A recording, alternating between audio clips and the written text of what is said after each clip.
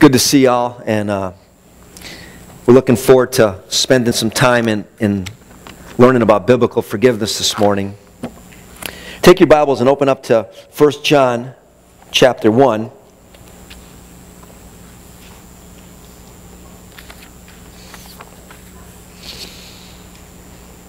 We've been studying this book and looking at exactly what it is that God wants us to know from the truth of 1 John. And we see in verse, I think it's 4, because I can't see because I'm so blind.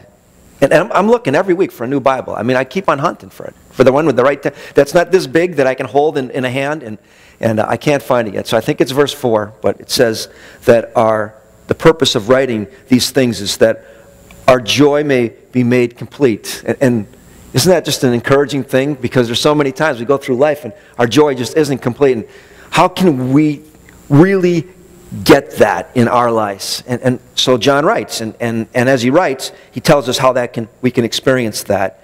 And he tells us in the next verse, verse 5, that God is light. And that means a indication of His truth and His moral righteousness. It's who God is. And it serves as a backdrop. It serves as a backdrop for us to compare ourselves against. Because there was people in John's day that they wanted to know God, but they didn't know the real God. They knew some vague shadow of who God was.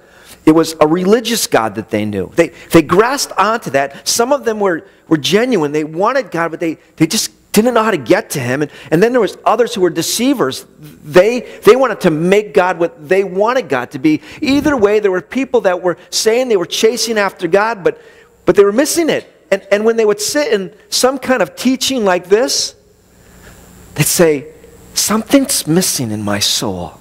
Something way deep down is missing. And I don't have that joy that others do. And we wouldn't want to admit that, and on the outside we couldn't see that in anybody. You'd have to diagnose that yourself. And so John writes so that our joy can be complete. He writes it for you. He writes this for you. And then he gives us these tests. And these tests help us to see what's going on with our relationship. Is it real, or is there something that's not right about it? And we see those in the following verses. He gives us 3 negatives and 2 positives for us to compare ourselves to. The first one is the test of darkness. It says in verse, I think that's, someone tell me if that's 6. Yeah, if we say we have fellowship with Him while we walk in the darkness, we lie.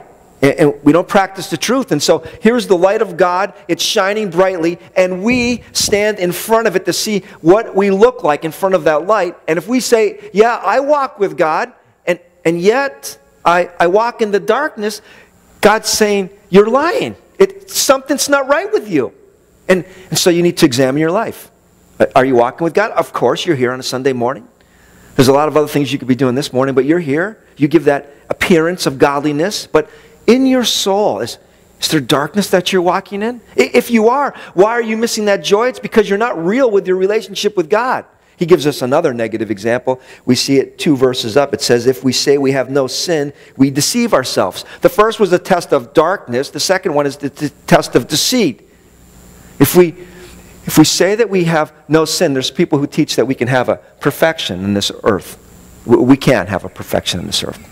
And in fact, anybody who just says that, just say, I'm coming over tomorrow and I'm going to spend the day with you. It won't take you very long before you're figuring out that their person's full of it. They have full of sin, and they have everyone's sins. And so if you're the one who says, I've reached perfection, even in certain areas of my life, I've compartmentalized and I don't sin there, then the Bible says that you've deceived yourself. You don't have the real faith. Something's wrong. You don't understand your faith. He gives us a third test. It's the last verse of the chapter. It says, if we say we have not sinned, we make Him a liar. There's others who would say, I don't need your God. I don't need Jesus. I don't need to sing these songs that say that we've been cleansed from our sin. I am not a sinner. I've never sinned. I'm perfect. Or sin doesn't matter. We make God a liar because God says that all have sinned and fall short of God's glory. It says that everyone needs a Savior. It says everyone needs to chase after God. And there's people who come and they want to do the religious thing. They're even sincere about it. And yet they miss that.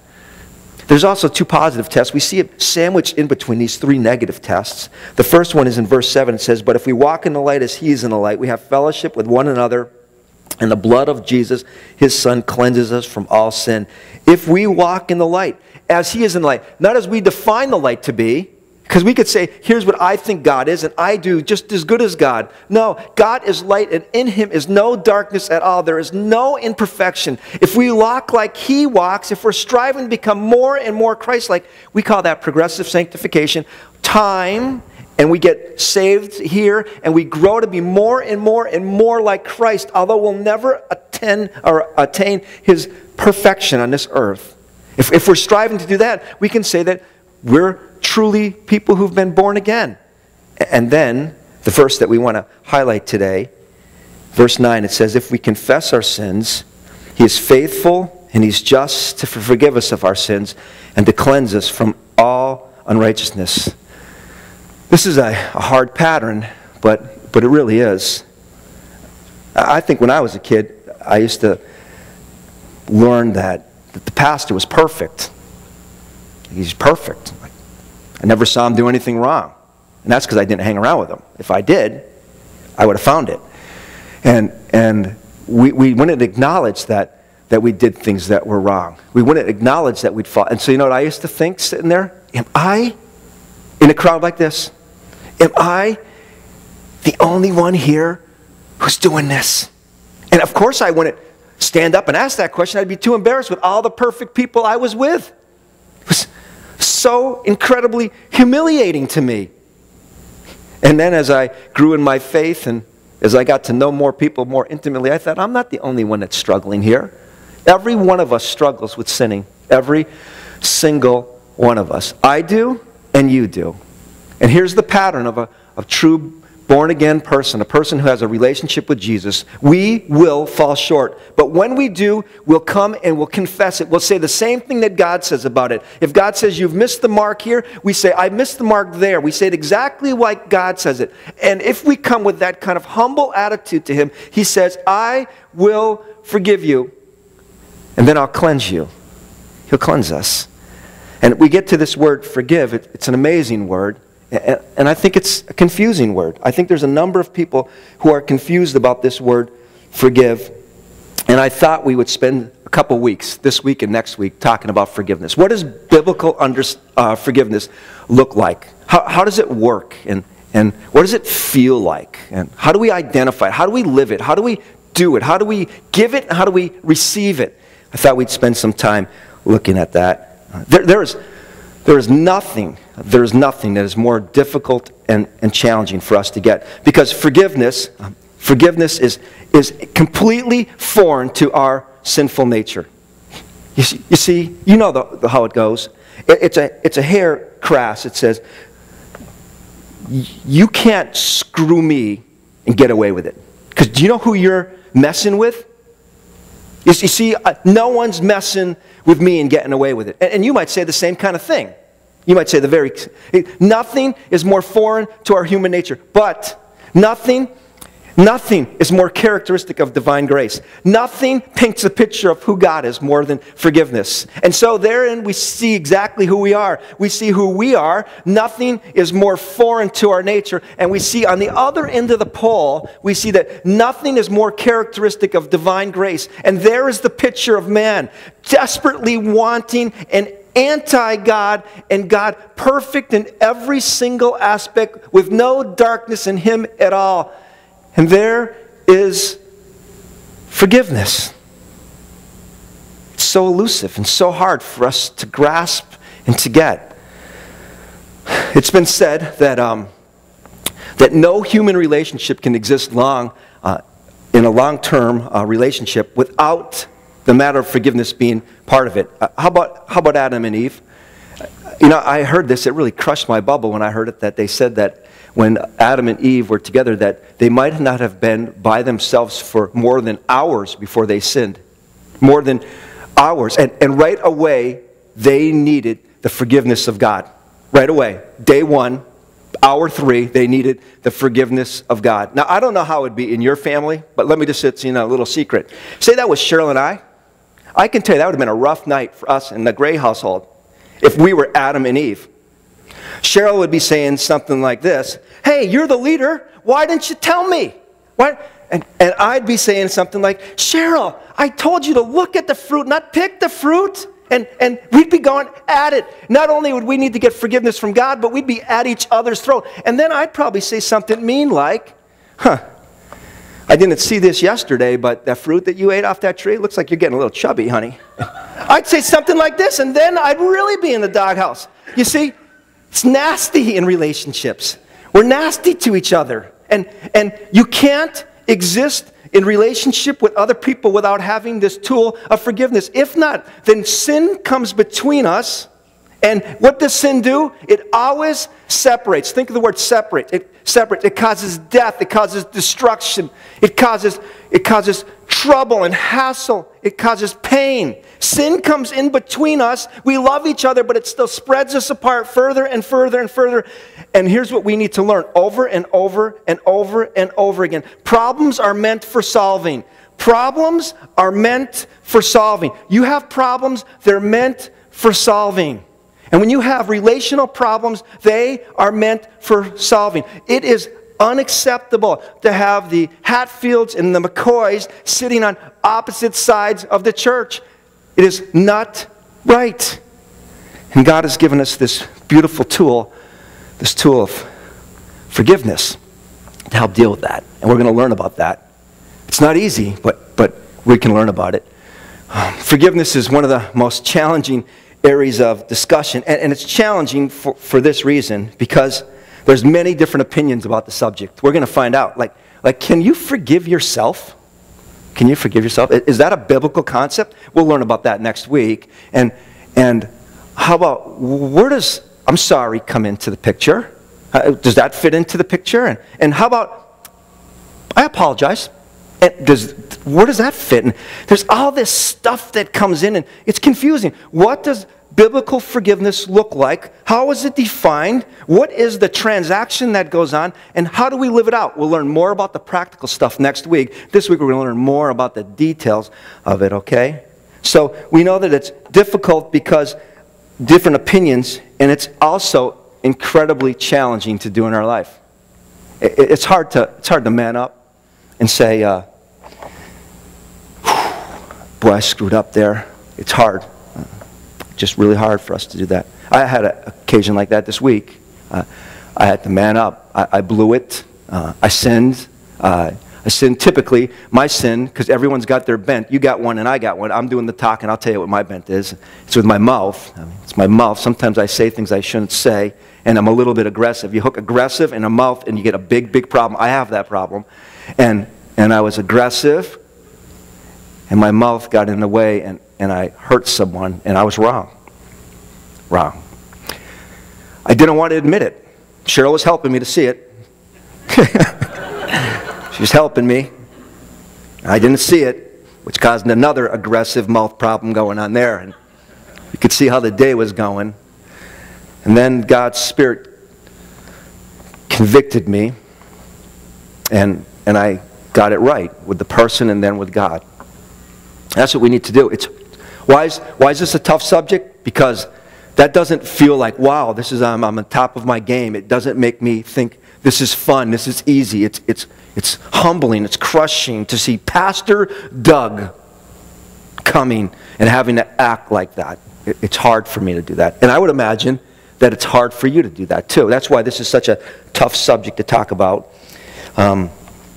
Fallen humanity finds it incredibly hard to understand this concept of forgiveness. And we know firsthand how hard it can be to forgive other people who have wronged us. And when we know how hard it is to forgive other people who have wronged us, we then develop this idea about who God is. And in the development of the idea of who God is, we start to say this. There's two ways you can go. The first way would be, boy, God is hard. He deals with sin. And he's just, yeah, I get that.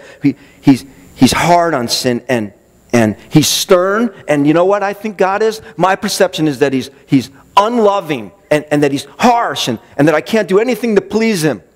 And there's people here that have that kind of a mindset about God, a bent that way. And then there's other people who think, but God is loving, and in his love, he overlooks our sin. And he doesn't mind. In fact, he actually just justifies our sin.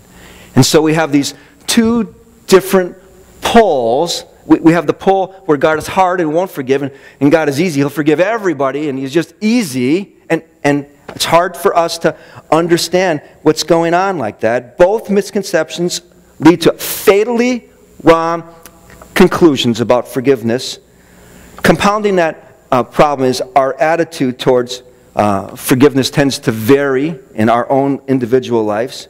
When we're on the receiving end of forgiveness, when we're on the receiving end, like I wrong you and you have to forgive me, when we're in it's very, very quick that I want to kind of have my bent go this way towards the forgiving God. God would forgive me, and God would let me go, and God would give me a second chance, and won't you?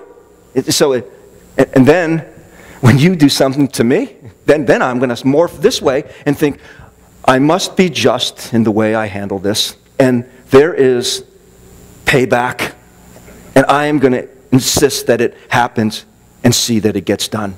And so there's people that's the case. It's these different extremes that come on, and we can see how complicated these situations get.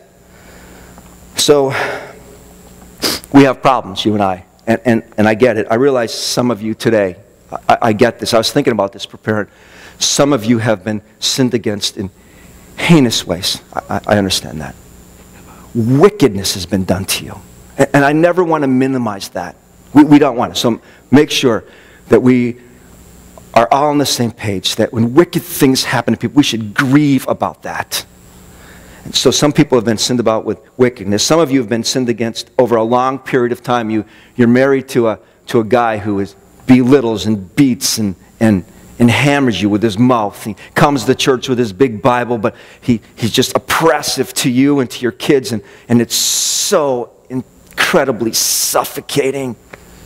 You are up to here with that. Or you might be married to a woman who feels that she doesn't have to be a mother, or she doesn't have to be a wife, and she doesn't fulfill her duties, and it's so incredibly frustrating for you to live your life. It could be a whole bunch of things. Some of you have been hurt and damaged, and some of you are the people who've committed those sins. In fact, we all are.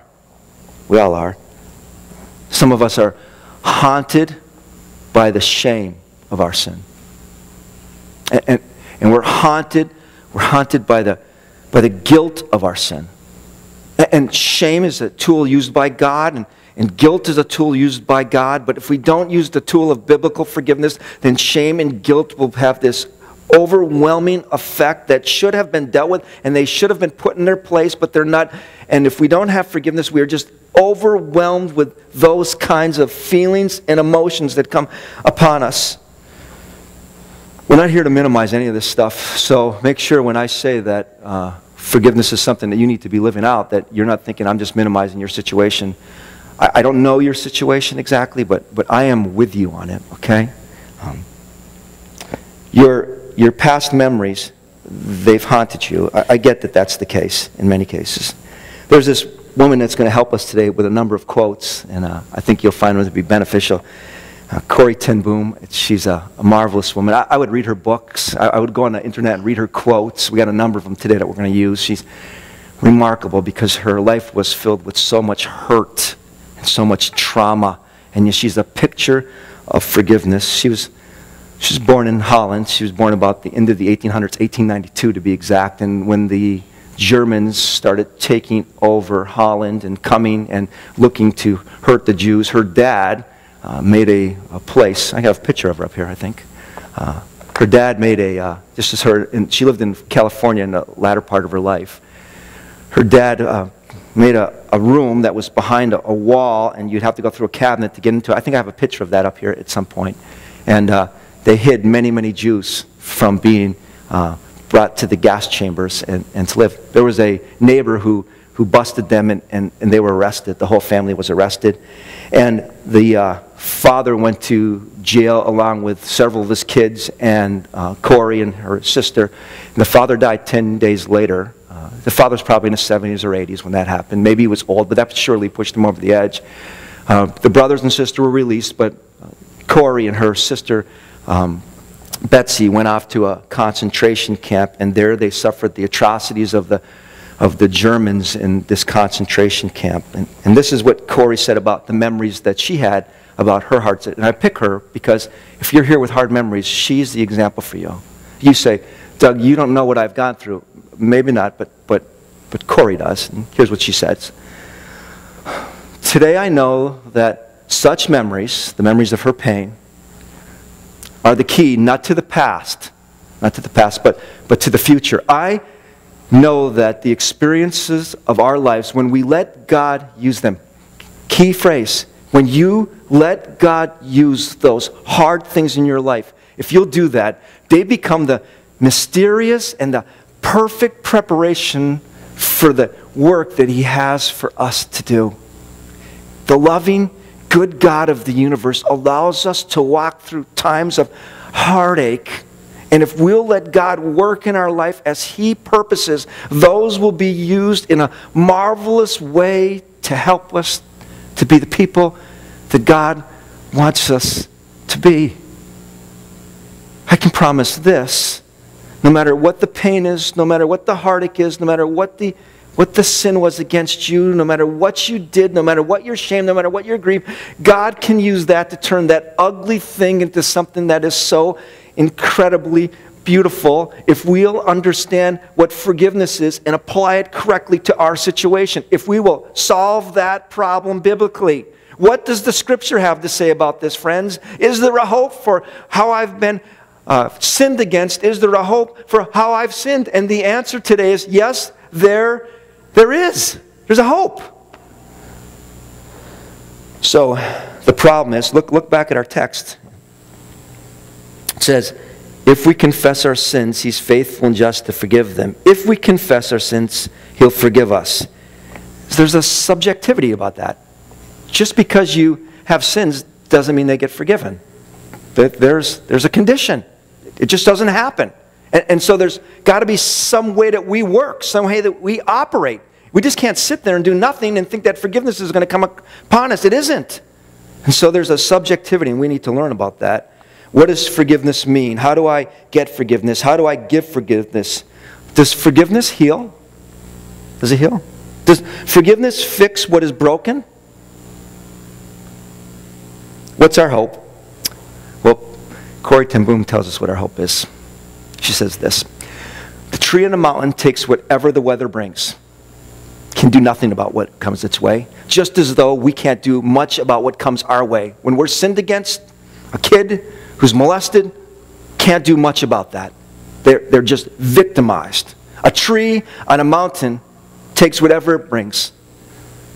It has no choice at all. But if it has any choice at all, it is to put its roots down as deeply as possible. As deeply as possible. It reminds me of Psalm 1. Let me read it quickly for you. Blessed is the man who walks not in the counsel of the wicked. Verse 3. He is like a tree planted by the streams of water that yields its fruit in season, and its leaf does not wither. In all that he does, he prospers.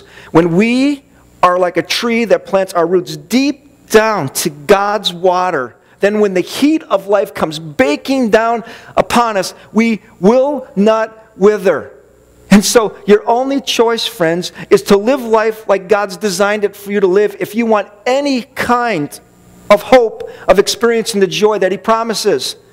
And so I am asking you, no matter how scarred you've been, no matter how wicked you've been, would you consider the claims of the Bible as we talk about biblical forgiveness, and then take that and apply it to your life so that you can overcome, so that you can have victory, so that you can be a person who is not haunted by your past memories, but you'll allow God to let those memories become a view of how you are to serve God in the future. So join me over this next hour and a half, this week and next week, as we look at what biblical forgiveness is all about. So here's what we're going to do. We're going to So we're still on that, on your notes. We're still on the introduction part. I know it's got no. So you're thinking we're going to be here for 9 hours. We're not. We're going to whip through that last part pretty quick, okay? And so there's divine forgiveness that's been promised. God's promised us divine forgiveness. There's a number of verses that show us that that's the case. I figured if you turn to those, it'll take us out more. And let me read those for you. If you want to do anything, just write down the references. You can look them up later. There's a 1,000 of these verses. But divine forgiveness is promised. Here's what it says in Psalm 103:3. It's God who forgives all of your iniquity, and He heals all of your diseases. The disease of sin we're talking about, not the disease of illness necessarily. Although surely God can do that also. In Psalm 130, verse 4, it says, But with you there is forgiveness, that you may be feared. In Matthew 6:14, but if you forgive others and their trespasses, your heavenly Father will also forgive you.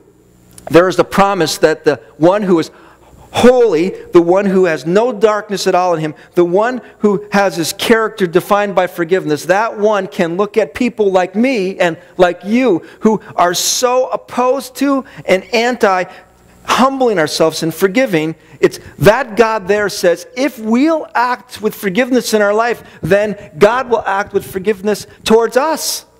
There's hope for us. We can experience forgiveness. You and I. It says in Acts 5:31, God exalted Him, Jesus, at the right hand as the leader and Savior to give repentance to Israel and forgiveness of their sins. In Acts 13:38 it says, Let it be known to you, therefore, brothers, that through this man forgiveness of sins is proclaimed to you. We can be forgiven for missing the mark. We can be forgiven for voluntarily transgressing and doing it our own way. We can be forgiven for our sin. Name your sin, you can be forgiven for that sin. In Ephesians 1:7, my favorite of all the verses we're looking at here this morning, in Him we have redemption. In Him we've been bought back. We've been bought back from a place of horror. In Him we have redemption through His blood, the forgiveness of our trespasses according to the riches of His grace. It's according to the riches of grace. He is unlimited with His wealth, and it's according to those riches that we have grace for our sin. There is nothing that He can't buy back. There is nobody here who can't be bought back by the God who owns it all. And He promises that we can have that. And then our verse that we're looking at that sprung us into this study is out of 1 John 1:9. It says, if we confess our sins, He's faithful and He's just to forgive us of our sins and to cleanse us from all unrighteousness. Notice that forgiveness precedes cleansing. If you want to be clean, the first step is you have to have forgiveness. We have to learn how to deal with our sin. And that's why this is so important. And so there's a divine perspective. There's a divine forgiveness that's promised. And there also is a human forgiveness that's commanded. We're commanded to forgive. So see, it's wonderful to be thinking about God who forgives us. But now we're going to see that there's a command given towards us, and we need to forgive one another. I love to get forgiveness from God. I squirm a little more when I have to give it to you. It's just the way I am. I mean, I don't see very many people smiling or shaking their head here. Maybe I'm the only one. Maybe I feel like I'm back in church when I was a kid again. But I really think that the reality is that all of us find that's the case. And here's what the Bible tells us about that. Several verses that let us know about this. First off, we're talking about a tough hurt, a tough sin. You know, there's people that misuse forgiveness, and they'll say this: I'll be walking out of the store, Barnes & Noble over at the Hoyok Mall. Everyone's in a rush, and that door is big and heavy there. And so when the door's kind of swinging, everyone tries to squirt out and go through. So if I'm getting ready and it's my turn to come through, but someone else, you, come through and you squirt through in front of me and kind of cheat me and bump me as you go through, and you look at me and say, oops, sorry. And I go, no problem. Have we just witnessed a person who has an attitude that wants forgiveness and a person who's given it? Nah, that's too cheap. That's too little. Anybody can do that. That isn't what's a picture of forgiveness. We're talking about things like this. I just wrote them down.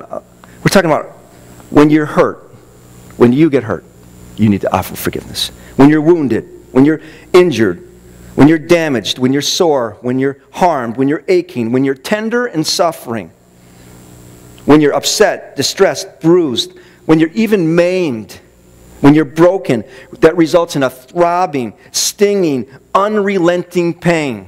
When you've been offended, not when you go through the door and someone bumps you and says, oops, forgive me. When you've been offended, insulted, humiliated, used, abused, and disregarded.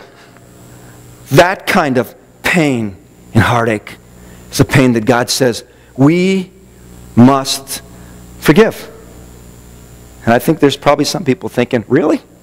You want me to do that? You don't know where I've been. You don't know what's gone on in my life. You don't know what I've done or what's been done to me. You don't have a clue. And I don't. I'm just looking at the Bible, and we're going to find someone who does in just a minute. In Mark 11, it says this: whenever you stand praying, whenever you stand praying, and I don't think you can sit and pray and think you're going to skate by this whole thing, okay? It's whenever you're praying, which I hope is often, because we should pray without ceasing. Whenever you're praying, forgive if you have anything against anyone, so that your Father also who is in heaven may forgive you and your trespassing. When you're sitting and praying, forgive first so that your Father will forgive you. If you don't do that, then the inverse has to have some truth to it, that He won't forgive us. The one who walks in the light as He is in the light is the one who forgives like the one who is in the light. The one who sits in the chair praying forgives those, the people that have hurt and maimed and destroyed them, and don't give a rip about them. Those people, we're commanded as believers, if we walk in the light, to be forgivers. To be forgivers. It says this in Luke's Gospel, 17 verse 4, and if he sins against you 7 times in a day and turns to you 7 times and says, I repent. Remember the word repent? Repent means stop and turn. So I'm going this way. I'm wrong. Forgive me. Stop and turn. And then they do it again. And it's implied here that they're doing the same thing over again. Like over and over and over and over and over again. And they ask you, and you're thinking, I'm not a sucker. I mean, really. I was born at night, but not last night. And you think you're going to keep asking me? And the pattern of a believer who's walking in the light is one who continually forgives over and over and over and over. This is not really speaking to the person who's asking for forgiveness as much as it's speaking to the person who's offering forgiveness. We need to have this attitude of letting people go. We'll talk about consequences. We'll talk about of making restoration in relationship. We'll talk about that next week. So there is some of that going on for sure. How about this verse, Ephesians 4:32? Be kind to one another, tender-hearted. Notice that we got to be kind and tender. So the attitude to have this is kind and tender. Not, I'll forgive you. It isn't this crummy attitude. That's not forgiveness. That's mouth and words. So you can check your box. You can say, hey, God, look at me. I just did it. God sees your heart. We need to be kind and tender-hearted to the people who've just hurt us, who've just used us, forgiving one another. I can't do that. And then the verse goes on and says, as God in Christ forgave me, you, us. In the same way, we forgive as we've been forgiven. And to tell you the truth, the things that you do to me that I don't want to forgive you for are the exact things that I do to God. And He forgives me. And if I am in the light, then there's no darkness in me, and I need to live like God Himself. Are you a person who walks with Christ? Then this is how you'll live your life. In Colossians, it says, Colossians 3:13, bearing with one another, and if one has a complaint against another, forgiving each other. So if someone has a complaint against you, then to forgive that complaint. As the Lord has forgiven you, you must forgive. So how do we trust God for that, man? I mean, really. Again, when it's the little example, it's nothing. It's nothing. It's when it's me and it's crushing. And you probably could say, Doug, you don't get it. And maybe I don't, but I have someone who gets it. This Corey ten Boom And I thought we'd take a few minutes to hear her testimony. So let's watch a video and see what she has to say about this.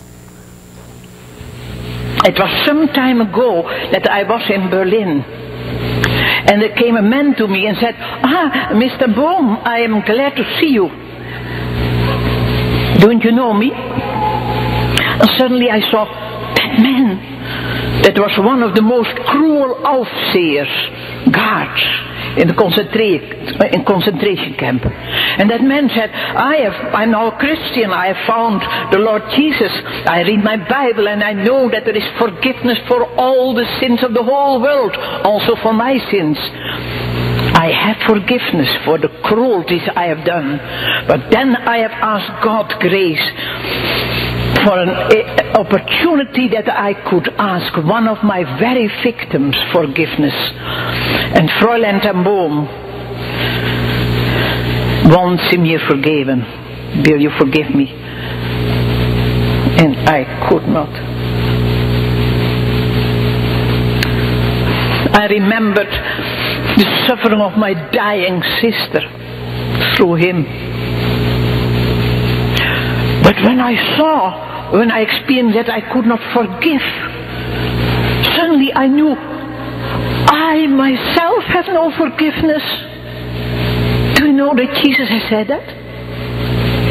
When you do not forgive those who have sinned against you, my heavenly Father will not forgive you your sins. I knew, I am not ready for Jesus coming because I have no forgiveness for my sins. But I was not able, I could only hate him.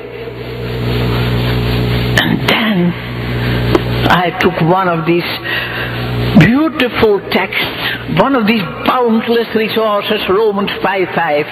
The love of God is shed abroad into our hearts through the Holy Spirit who is given to us. And I said, thank you, Jesus, that you have brought into my heart God's love through the Holy Spirit who is given to me. And thank you, Father, that your love is stronger than my hatred and unforgiveness. That same moment and I could say, brother, give me your hand, and I shook hands with him, and it was as if I felt God's love stream through my arms.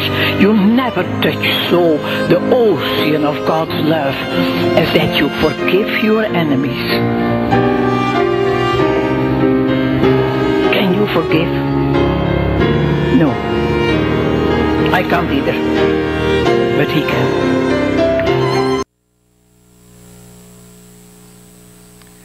And so, Corrie ten Boom lost her dad. She saw a number of people that she knew and loved, and Jewish people who were murdered and abused. She went to the concentration camp and watched her sister abused and finally killed. And then the very man who acted against her sister comes and asks her for forgiveness. Oh, I might not know your pain. And I might not know where you've been. And I might not understand your hurt. I understand that. But there are people who have experienced biblical forgiveness, both giving to them and living it out, who can. And so, if you want to know the joy that John spoke about, then we need to understand what this forgiveness is. And so for the remainder of our day, we'll look at exactly what that forgiveness is. Corrie says this, in the darkness of one's life, in the hardest times, it's when God's truth shines most clear. I think you'll find that this is the case too. Embrace this and grasp it and hold on to what it is that biblical forgiveness is all about. So now what we're going to do is we're going to look at kind of like a seminar on forgiveness over the next week and a half. And so that's what all your notes are for.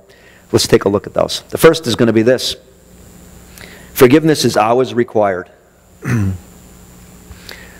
Let's make sure that's stated correctly. Forgiveness is always required. That's why I put so much effort into making sure that you understand that I'm not missing where some of you have been.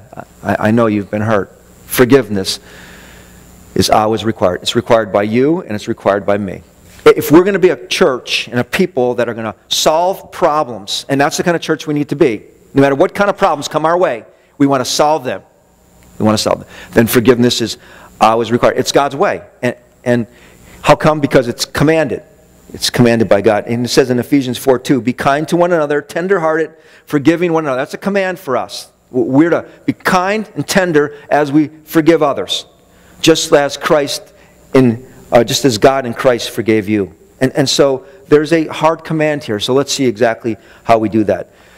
It's demonstrated it demonstrates that we understand what God's forgiveness is all about. And there's a text that I think we need to read.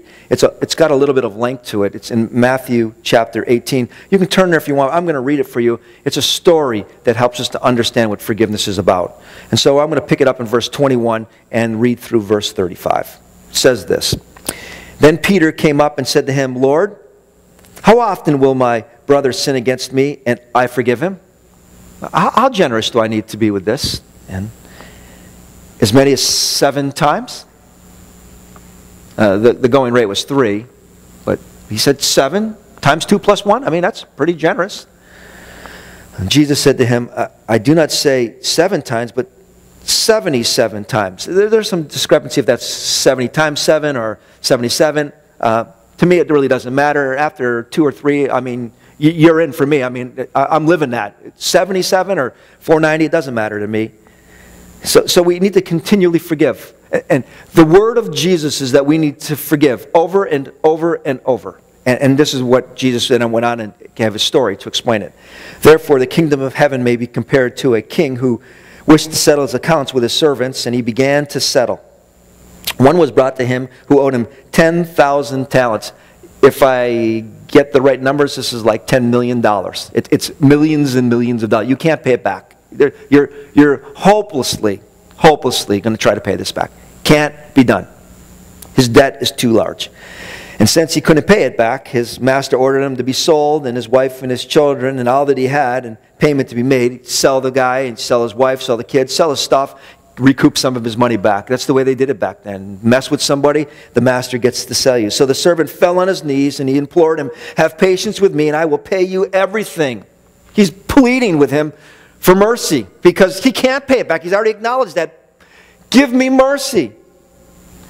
And out of pity for him, the master of the servant released him and forgave his debt. It's gracious, isn't it? It's wonderful to be forgiven a debt. I don't know if you've ever been forgiven a debt, but it's wonderful to be forgiven one. But when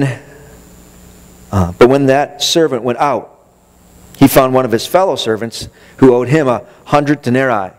We're talking like in tens of dollars. Like we're talking nothing. Like any of us could just pull out the wallet and pay that right now. I mean, this guy had millions of dollars of debt. And he goes and sees his buddy, fellow servants. He has 20 bucks of debt. He sees him. And he seized him and he began to choke him, saying, pay me what you owe me. And so the fellow servant fell down and pleaded with him, have patience with me and I will pay you. The first servant refused, and he went out and he put him in prison until he should pay the debt. And when his fellow servants saw what had taken place, they were greatly distressed, and they went and they reported to their master all that had taken place. And the master summoned him and said, you wicked servant, I forgave you all of your debt because you pleaded with me. And should you not have the mercy on your fellow servant as I had mercy on you? And in anger, the master delivered him to the jailers until he should pay all of his millions and millions and millions and millions of dollars of debt. So also, my heavenly Father will do to you and to me. Every time I say you, I like using the word you instead of us, because I think us kind of melts it. You points at you, but I always think I'm sitting at you with you when I'm saying that. He'll do to you if you do not forgive your brother. What's the word say? From your heart. God knows, man. God knows. If we who have been forgiven so much that God was willing to kill his own son for, his own son, then you better believe that if God had that kind of wrath against sin, that he'd kill his own son, that he will kill you also. You're not skating on this. You're not getting away on this. I'm not getting away on this. God is dead serious about this sin thing because it destroys and wrecks and ruins and crushes and hurts and separates. He's serious about this. And he said we need to follow his heart and do like he does. You see, we're saying that forgiveness is always required because it demonstrates that one understands whose God's forgiveness is. And when we understand how much we've been forgiven, then we can certainly forgive others just that small sum that they've done against me or I've done against you. That's the pattern for us. Because if we fail to forgive, it can be a sign that one is not really saved. In Matthew 6:14 says, "For if you forgive others their trespasses, your heavenly Father will also forgive you." Inversely, we could say, so if you don't forgive your brothers their trespasses, your heavenly Father will not forgive you. There's an implication there that you were never saved. We see that in Matthew 13 when it talks about all the different kinds of people who get saved, and it compares their hearts to soil. Some are on hard-packed soil, some are on rocky soil, some are on thorny soil, and some are on good soil. And the ones who are on rocky and thorny soil, they give the appearance of being Christians, but they're not. And so there's people out there that give the appearance of giving Christians. They'll stay before God one day. Lord, Lord, didn't I perform miracles? And didn't I? And let me into heaven. And he'll say to those people, whoever they might be, I never knew you. There's people who are claiming Christ. They claim Christ, but they won't forgive. The indication is that they've never been saved. Now, I don't think I'd use that to go and point out people who are not saved. Like last week when I had my little mouth attitude thing going on, and it took me like about 15 hours to get it from my hearing it into my brain to think about it and down to my heart. I don't want anybody saying, you mustn't be saved over that 15 hours. So that's really about me to be thinking about, not necessarily for you to be judging me, okay? So that's where I think we need to go with this. It's a warning to you. Do you have a forgiving spirit? If you don't, then there's something to be said about that. So, and forgiveness is an act of the whole person. It's an act of the whole person, okay? Forgiveness is it's a commitment. It's a commitment. Forgiveness is a declaration. It's a declaring. It's not feeling something, but it's saying something. It isn't feeling. If you asked me to forgive every time I felt with it, I'll tell you the line of times that I would be forgiving would be incredibly, incredibly, incredibly small. I just don't feel like it. Because people become a bother to me. Situations become a bother to me. I'm better than that. I'm more important than that. You stepped in my... Whatever. I'm incredibly self-centered at times. Incredibly self-centered. And I don't necessarily feel like it. Forgiveness, so mark this. Forgiveness is not a feeling. It's a commitment. It's a commitment. It's the definition. I think it's in your notes. It says this. It's a commitment by the offended to pardon graciously the repentant from two things, moral liability and to be reconciled to that person, although not all the consequences are eliminated. So watch this. So that little, I don't even know it all, but that little nursery rhyme, Humpty Dumpty sat on the wall, Humpty Dumpty had a great fall, all the king's horses and all the king's men couldn't put poor Humpty together again. And God can. He can put Humpty together back again. And when he does, he's cracked. And he's got scars and broken. Sin scars. Watch yourself. I'll do this and I'll ask for forgiveness. That little joke that we say, it's better to ask for forgiveness than permission. And it isn't. Because your sin scars. My sin scars. It breaks. It destroys. It hurts. It ruins. It distorts. It crushes. And when we sin, things can't be put back perfect. We can solve the problem of sin, that we can do, but it still breaks and hurts things. And so when someone comes to sin, and someone sins against us, it's like, and I'll use Cheryl and I as the example. We love each other. We slipped on our rings about 25, 26 years ago. I think it's 26. And going on 27. And we haven't taken them off. I don't think I've ever spent more than 10 minutes with my ring off. I just don't think I have. And it's a symbol of what we did. We committed to each other. Till death do us part. Divorce is not in our lingo. It is not in our lingo. Death might be at times, but divorce is not. That's Cheryl, by the way. And then we're committed to each other. But sometimes she or I will do things, and it comes between us. This sin comes and it pushes us apart. It pushes us apart. So when I sin against her, and then I come to ask her for forgiveness, I come and I say, guilty. I'm guilty. That's the repenting part. I was going this way. God said, Doug, you can't go that way. I turn and say, that's it. Guilty. I come and say, sure, I'm guilty. I might have destroyed us. We might be cracked and scarred. My sin has done things that have hurt us in our relationship. And they've had long, lasting consequences. Foolish, selfish sin has caused cracks in our relationship. So we're not minimizing it. I come to her and I say, guilty. She's got me. I owe her. I'm in her debt. I am guilty to her. I've offended her. She's got me. And then I come and I ask, please forgive me. I don't feel like it necessarily, but I'm asking her to let me go. Let me go. And when she forgives me, she's not saying, oh, it's nothing. Oh, everyone does it. Oh, it's okay. It is not nothing. It doesn't matter if everyone does it, and it's not okay. She simply says to the guilty party, I'll let you go. And we've just observed forgiveness. It's a choice on her part. It's a commitment on her part. I commit to letting you go. You're guilty. I let you go. That's what it is. And then she lets me go from I'm no longer morally liable, and it takes the thing that's between us and it removes it. There are consequences. There are things that are broken from our sin, but it removes it from it, and now we can be together again. We can be together again. It's a beautiful thing.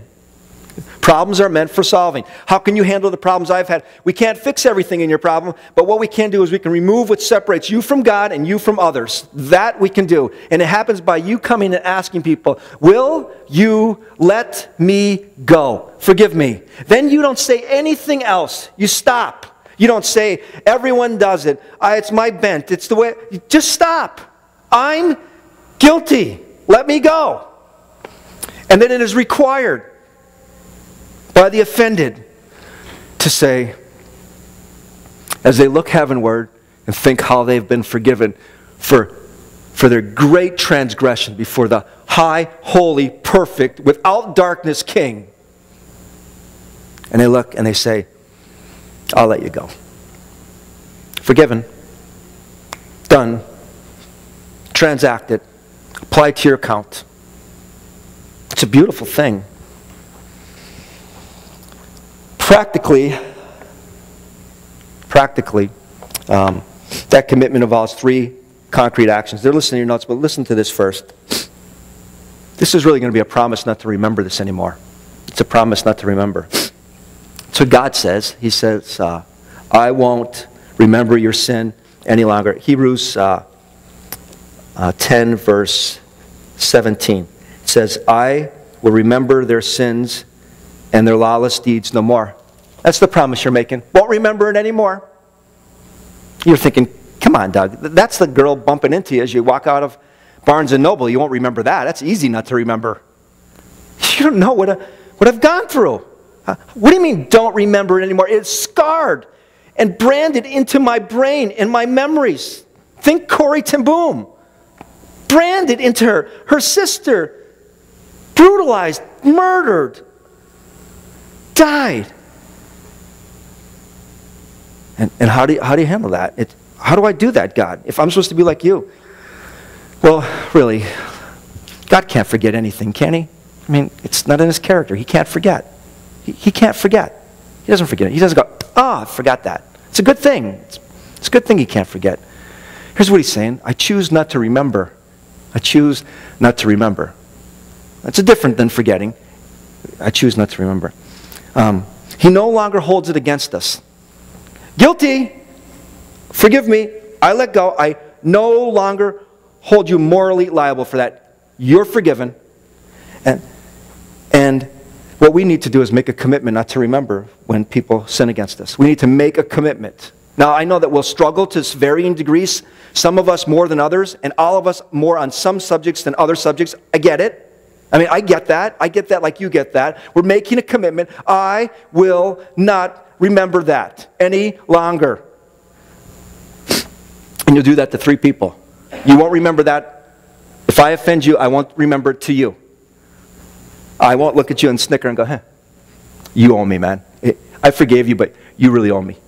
You say anything and I'm going to use this card. You owe me. It's a commitment that says, I won't bring it up to you any longer. I won't look at you. I won't smirk at you. I won't say, It's a commitment that you won't bring it up to that person. It's a commitment also that you won't bring it up with other people. We're really sly on this. We understand in our church, we won't say anything with our mouth. Got me. But when they bring up somebody and you got your mouth pinched because you can't say anything, and they say something, you go like this. Ha ha. You make a body motion. You make a face motion. You're screaming with your mouth that that person's guilty and you know it. You're saying, when they say, Doug is a good guy, he wouldn't lie. And you go, didn't say a word. But you screamed. And you chose to remember it against the person. And what's going on when we forgive? We are choosing not to remember, choosing not to hold it against them, choosing not to bring it up to the person or to any other person. I tend to not do this all the time. I just thought I should be really straight with you when I'm talking to you about how big of a sinner I am. I tend to have a mouth that can bring those kinds of things up and can speak about those things. It's nasty. And here's what I'm asking for you if you're my friend. I'm asking you to come up to me, toe to toe, and say, Doug, you just violated the forgiveness that you offered to that person. That is wrong and sinful. That is wrong and sinful. Would you hold me accountable to that? I tend to blow that. You'll have to do it. But it would be a better thing for me because I want to experience the joy of my master. And if I don't live that forgiveness, I can't have that joy. And you can help me. You can help me by being in check. You can do that. And I'll help you. I'll help you. So we're going to choose to forget it. We're going to choose not to remember it. We're going to choose not to hold it against the other person. All the same thing. We're going to choose to do it with 3 people. We've tucked it 2. We're going to choose not to bring it up to the other person. We're going to choose not to bring it up to other people. And then the third one is we're going to choose not to bring it up to dwell in our own mind. It's to rot inside. It's to grow bitter. I can't say anything about that jerk because I know that's wrong. And I can't even wink my eye at that other person because I know that's wrong too. But in my mind, where no one else is, I'm going to give it to them every single day. How's that working for you? It ain't working good, man. You're looking for that joy? You ain't going to get it. We find the joy when we let people go. Why is that? Because we find joy when we become more and more Christ-like. We don't just say do that for fun. We become more and more joy when we become like Christ. And when we become like Christ, there's the joy that we're searching and longing for. To be like God with forgiveness. Not like we were. It's against our character, but like it is the characteristic of God. To forgive. That's when we find joy. Now listen to this. Forgetting, true forgetting, is a byproduct of forgiveness. And it's because we choose not to think about it. And as we choose not to think about it, we tend to forget it. But if we keep on thinking about it, we can't forget it. So forgiveness, true biblical forgiveness, has as a byproduct forgetting. What a beautiful thing it is for us to have that. All right. Let's just get through this and then we'll pick it up next week. C is this, that forgiveness is closely related to reconciliation. We've talked about that. We remove our sin. When we remove our sin, it stops the separation that goes on between us. Forgiveness is not predicated on forgetting. We've talked about that already. Some offenses are never forgotten. Some things are just cruel. But what we can do is choose not to remember any longer. And while feelings will be present, forgiveness is not predicated on feeling. Read MacArthur's quote there. It's an amazing little quote. I'd encourage you to read it when we get home. Listen to what Corrie ten Boom said this. Forgiveness is an act of the will, and the will can function regardless of the temperature of the heart. Isn't that beautiful?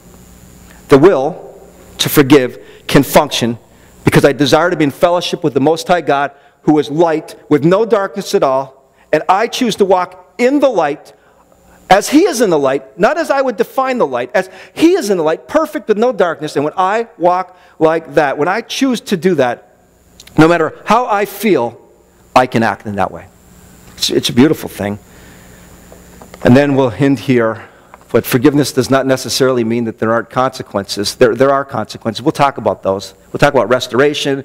We'll talk about picking up the pieces. We'll talk about moving on. We'll talk about all these different things. Sin scars and it breaks, and we know that there's consequences that are on. So don't sin. Don't sin. Choose not to sin. But if you do sin, then this is the step this week. We'll learn more about it next week. I'm guilty. Would you let me go? And then your response as the offended one is not yeah, you are guilty, and not, yeah, that was gross, and yeah, not that hurt me, and not, yeah, well, we'll see, and I'll see if it's genuine. We'll see if it's genuine business. It's not what the Bible says about forgiveness. It's having an attitude of forgiving. It's offering forgiveness. If we practice this, the Bible tells us that our joy can be complete. I hope that you'll think about, pray about, and work on that. If this week you have things to ask for forgiveness, I encourage you to think about that, to get it right between you and God, ask for forgiveness there, and then to go and talk to your friend, your spouse, your mother, your father, your whoever it might be, and ask for forgiveness. Let's pray. Father, we're grateful that Jesus forgave us. We're grateful that most of us probably could say we're the chief of all sinners. If our hearts were to be plastered on the PowerPoint screen this morning, we'd all see that. And you've forgiven us. Help us to live that pattern out in our life and to forgive others. Give us the grace to choose and to commit to letting people go. Because we believe that problems are meant for solving. We pray this in Jesus' name. Amen.